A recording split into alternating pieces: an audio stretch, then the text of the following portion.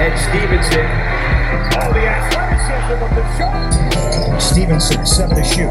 Fakes out Rondo. Stevenson. Kid outside the arc, left of the circle, driving right around a Dirk screen in the lane. Finds Stevenson in the left corner for three. It's good!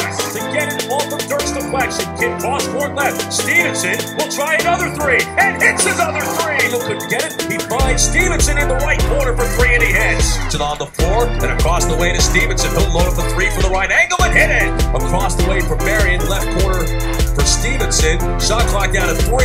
He has to force one up and he hit it over. DeShawn Stevenson of the Nets, a part of last year's championship team, and he received his ring from head coach Rick Carlisle and the owner of the Dallas Mavericks, Mark Cuban. Does it fit? Oh, it certainly does. Stevenson, very popular in that Dallas locker room. He's become a very popular player in the Nets locker room as well.